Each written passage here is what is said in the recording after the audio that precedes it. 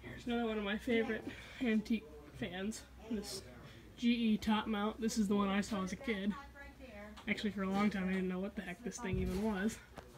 But it's here in a hardware store not far from our beach house, and has been for many years.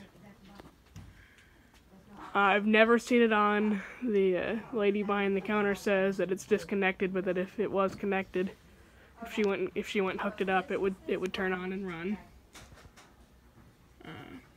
I have to take her word for it. I've never seen it on. And I also don't know if it was originally this white color, if it was painted at some point. I don't know. I assume it was painted, but I couldn't tell you.